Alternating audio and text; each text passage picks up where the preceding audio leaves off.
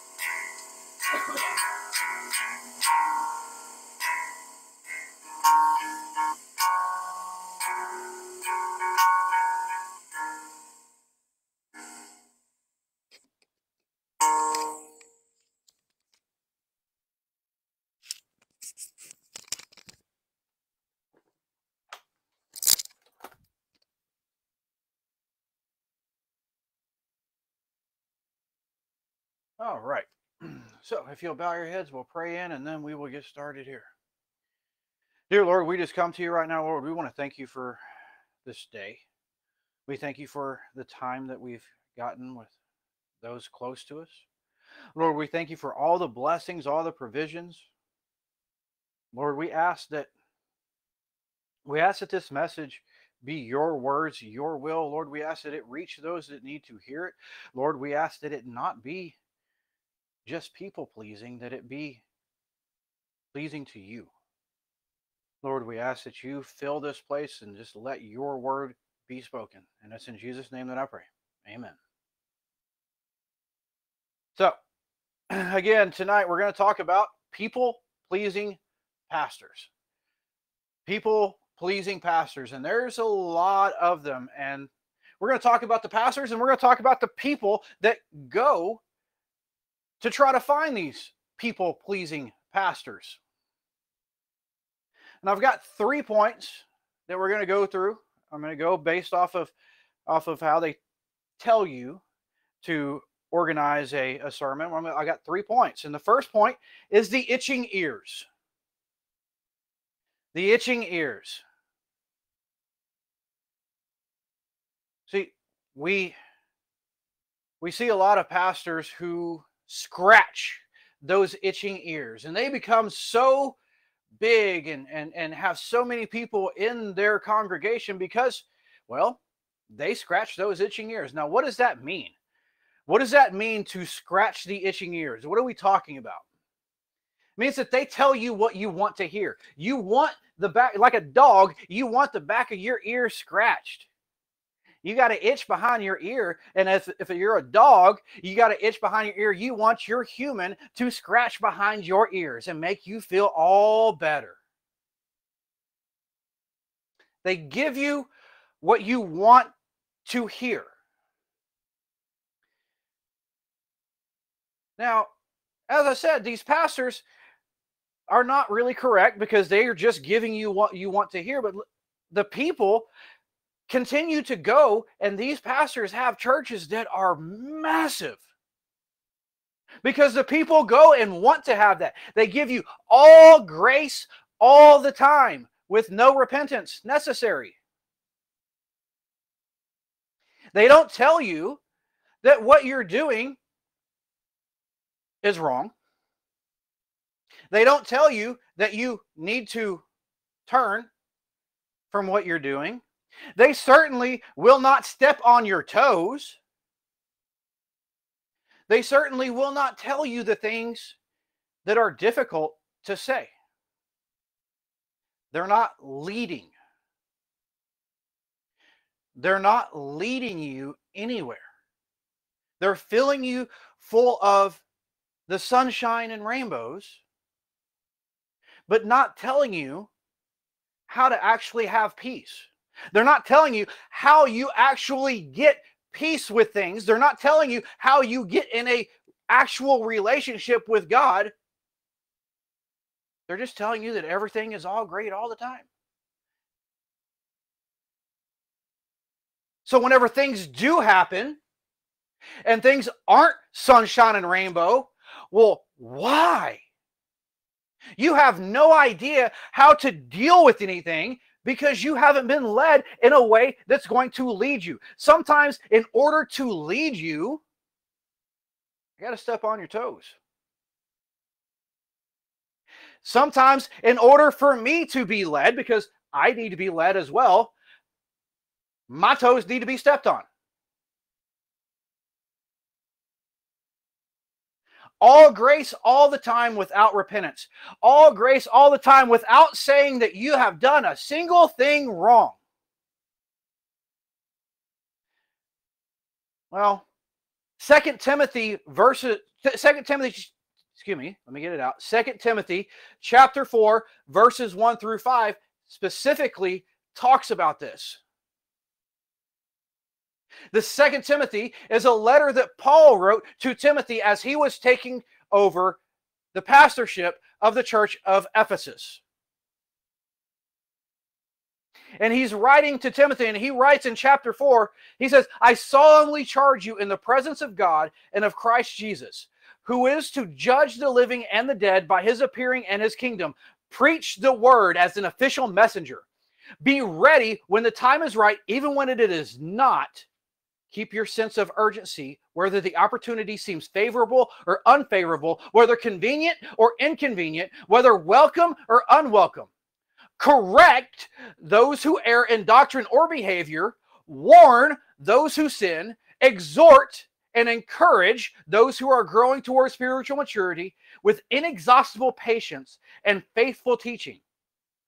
For the time will come when people will not tolerate sound doctrine and accurate instruction that challenges them with God's truth.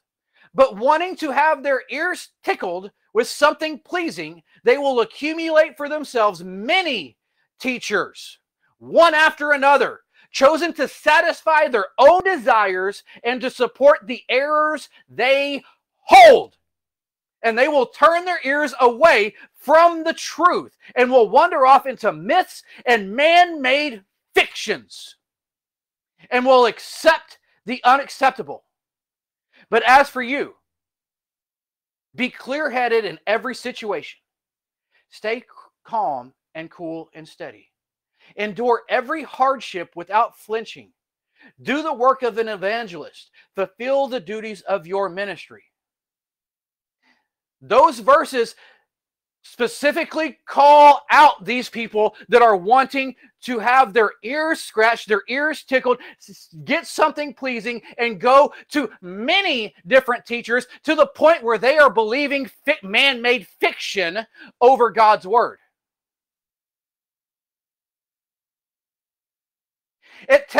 He tells Timothy to take the urgency, to keep the sense of urgency, to go and preach the word, whether it's favorable or unfavorable, convenient or inconvenient, welcome or unwelcome, to correct those who err in their behavior, to warn those who sin, also to exhort and encourage. The exhort and encourage is one aspect of it. One aspect. Yes, as a pastor, it is our job to encourage and give you that hope and that peace that Jesus gives. But it also tells us that as pastors, our job is to correct and warn as well. So if all I'm doing is encouraging, where's the truth in love? Am I encouraging you to do things that are wrong? That's called enabling. Actually, that's worse than enabling. You're encouraging them to do what's wrong. We are not, as pastors, supposed to be enablers. And you, as people, no one likes to be told that what they are doing is wrong. No one likes that. No one likes that. But sometimes we need it. Sometimes we need it. And that brings me into point number 2. Point number 2. And that is the pastor leads the flock. The pastor leads the flock. See, the Bible uses the terminology that we have the ultimate shepherd, and then he anoints other shepherds to help look after his flock. Pastors are part of the flock as well, but it's a weird analogy. Pastors are supposed to help lead the flock, supposed to shepherd the flock of sheep, right? Well, the Bible tells us that we have to repent. So the itching ears with all grace all the time without repentance is wrong. It's not right. And 2 Peter verses 3 through 9 is our next verses. 2 Peter verses 3 through 9 tells us about this exact thing. 2 Peter verses 3 through 9. Excuse me. 2 Peter chapter 3 verse 9. I apologize. I said it incorrectly. 2 Peter chapter 3 verse 9.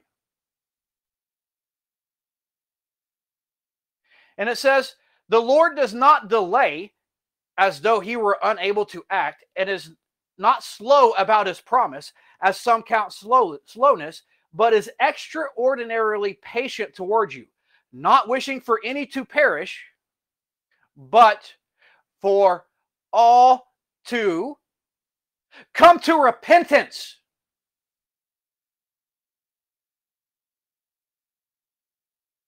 He's patient with us because he wants us to come to repentance. He wants us to come to a place where we can say, "I messed up, Lord, please forgive me." And that can be washed away. He wants to wash it away from us. He wants us to come to him and come and be cleaned off.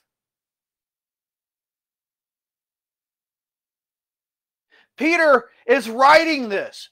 Peter is writing these verses right here and saying that God doesn't want us to perish. And it could have very easily have said he doesn't want any to perish, but for all to have eternal life. Because that is part of God's will for us as well. And it does actually say that in another verse as well, that God does not want any to perish, but for all to come into everlasting life. But Peter says he does not wish for any to perish, but for all to come to repentance. For all to come to repentance. Now, what is extraordinary about this is not the first time that Peter has said these words. Let's go to Acts chapter 2, verses 37 through 38. Acts chapter 2, verses 37 through 38. And here in Acts chapter 2, we have Peter, and John's there with them, but Peter does the vast majority of the talking here. They are standing before a group of the Jews who had been responsible for the crucifixion of Jesus. And Peter is hammering them a little bit. He's kind of going after them. And it starts hitting these people. What have we done? It starts kind of hitting them of what did we do and how do we make this right? We messed up. Acts chapter 2, verses 37 through 38. 37 picks up right here. It says, now when they heard this, they were cut to the heart with remorse and anxiety. And they said to Peter and the rest of the apostles, brothers, what do we do? What do we do? And Peter said, there's nothing you can do. You're all going to die and go to hell. Right? No. He said, don't worry about it. You're fine. Right? No. He said, it's all grace all the time. You don't need to do anything. Right? No. Verse 38 says, and Peter said to them, repent. It's the first thing that he said. Repent. And repent and be baptized, each of you, in the name of Jesus Christ, because of the forgiveness of your sins, and you will receive the gift of the Holy Spirit. Repent. Now, that word, if a pastor says that word, everybody nowadays has this bad connotation with the word repent. This bad connotation. Oh, that's a cuss word. No. No, it's not.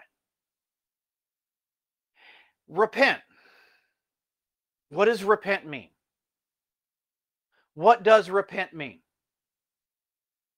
To change your old way of thinking, turn from your sinful ways, accept and follow Jesus as the Messiah. Repentance means that you turn away from those things. You turn from it. So if you got a drinking problem, you repent from the drinking and you try to turn away.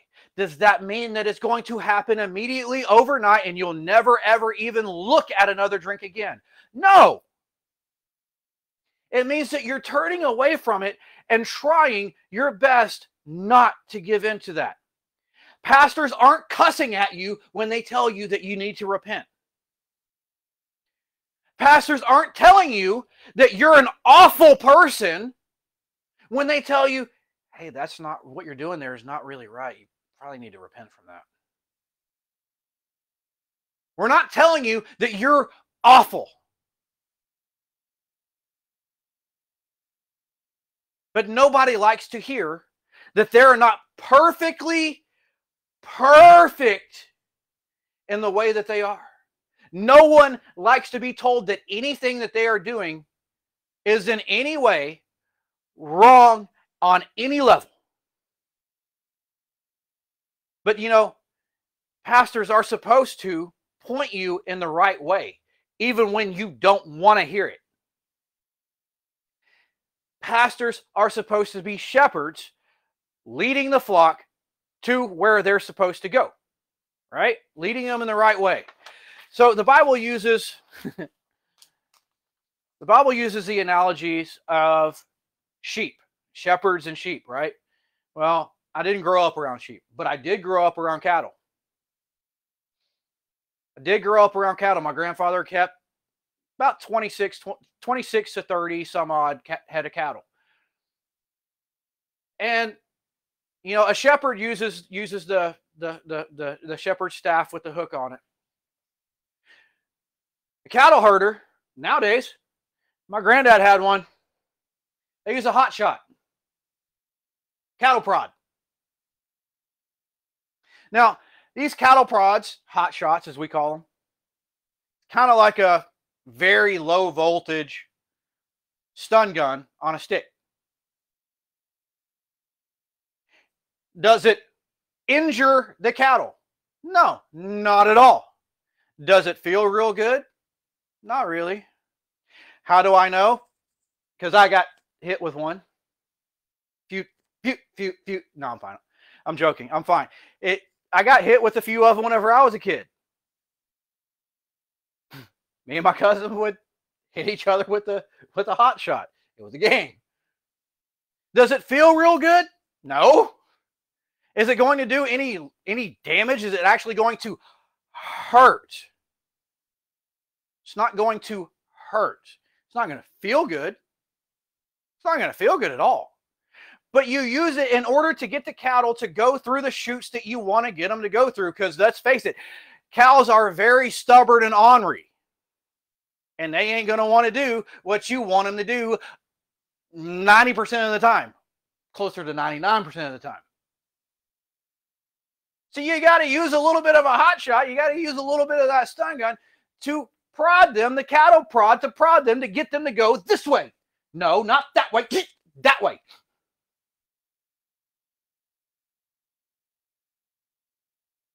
Oh, but that's animal cruelty, right? That's just cruel. How could you possibly do that? That's so cruel. You're injuring these animals.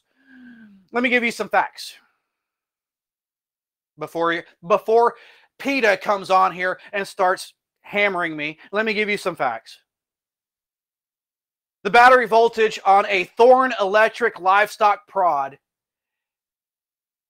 the shock current, the current that comes out from the shock, is 0.85. So 0 for those in public school. Let's do some decimals here. I know it's difficult. They didn't teach you that in public school. So 0.85 milliamps.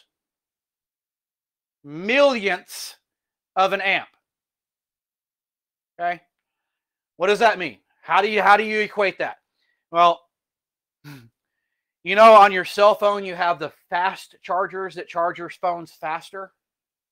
Those are around 3,000 milliamps. A normal charger is still at 1,000 milliamps. The shock current on those cattle prods is 0.85 milliamps. Just saying. Get hit by 240 volts and then we'll talk. But essentially, the voltage on that is less than a 9-volt battery, and we used to lick those all the time. The voltage on a Thorn electric livestock prod is 8.4 volts. 8.4 volts, less than a 9-volt battery. We used to lick 9-volt batteries all the time. So all you PETA people, you can back off.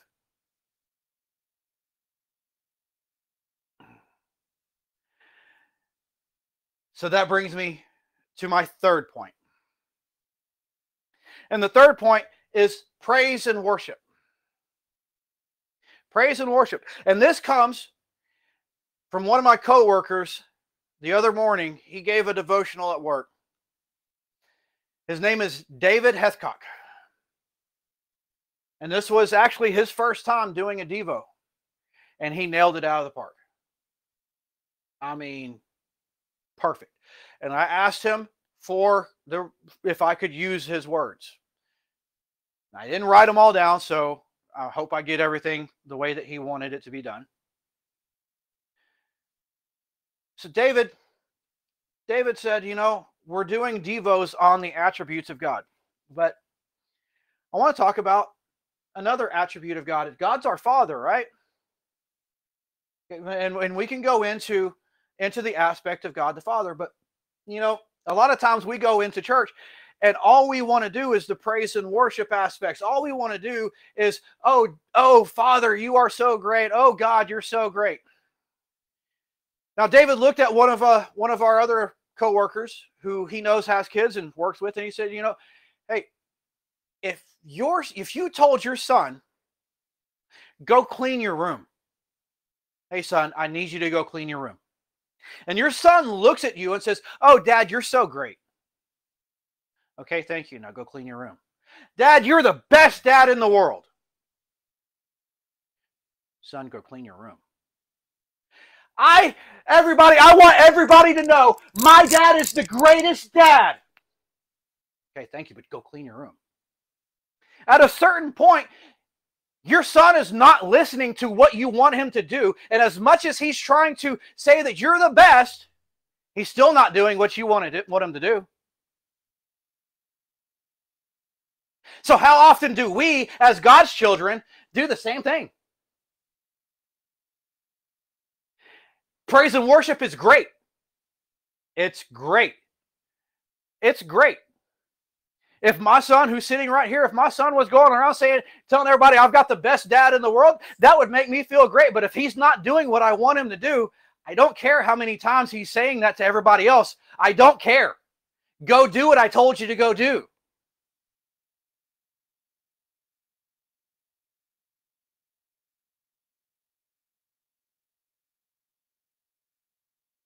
So this also goes into the people-pleasing pastors aspect. I'm going to bring it back around. The people-pleasing pastors aspect, people-pleasing churches. Because there's a lot of churches that have smoke machines and lasers, and the praise and worship is, you might as well have a concert up there. And there's nothing wrong with some of that. If you want to get into the praise and worship and have it going like that, that's great. But where are you at? Are you listening to what God is telling you to do? Or are you just there for a concert and say, oh, God is the greatest, even though I'm not listening to anything that he's telling me?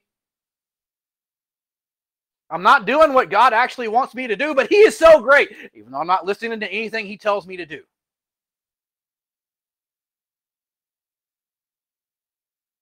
David ended his devotional with, we need to check our hearts. When we say that God is so great, are we doing the things that God wants us to do? Because if not, it really ain't much to say, I have the best father in the world, if you ain't listening to what he's telling you to do.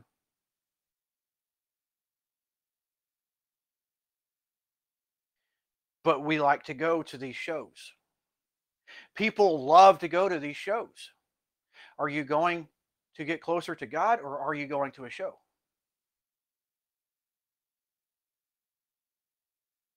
I'm going to wrap this up here. No, I am not a people-pleasing pastor. Yes, I will step on your toes. Yes, I will step on my own toes. I have done so numerous times through the sermons that I've been preaching. A lot of the sermons that I've preached have been about me. Do I expect anyone to be perfect? Absolutely not, because the Bible tells us that we have all sinned and fallen short of the glory of God. But it also tells us that we are to call out our brethren and correct. And if you see me doing something that I shouldn't be doing, I would hope that you, as my brethren, would tell me.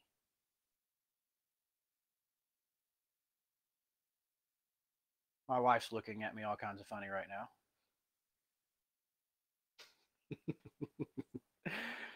But no, we should be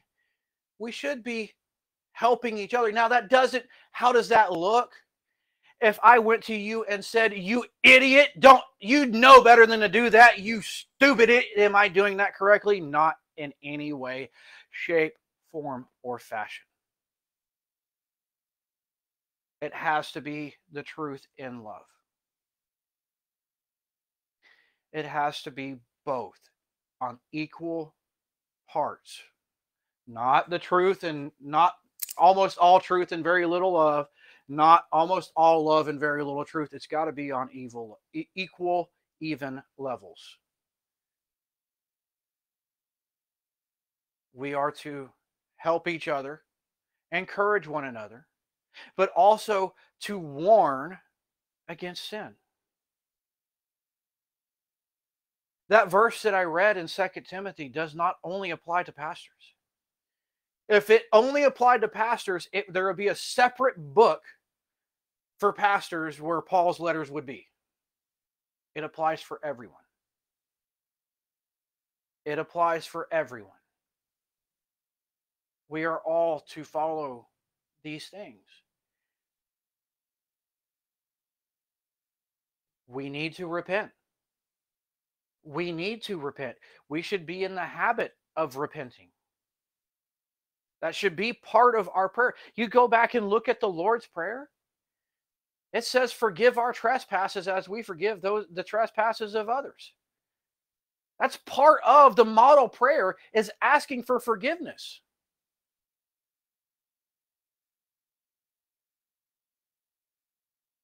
We shouldn't just be going to whoever's going to tell us what we want to hear. We shouldn't be running around to every person that we can come across asking the same question over and over and over until we get the answer that we want to hear. We shouldn't be going and looking at all of these other man-made fictional doctrines and ignoring God in doing so, because we go off on all these other fictional myths.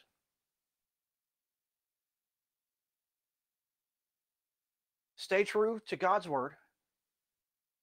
Be okay with taking some constructive criticism. If it's just criticism to criticize, then no. But if it is there to help you, if it's sound, if you've tested the spirits and it is sound, solid advice, take it.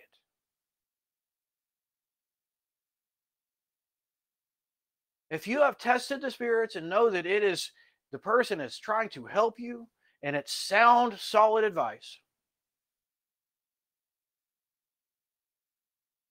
but no, you don't want to hear it from this person, I'm going to go ask this person until they tell me what I want to hear.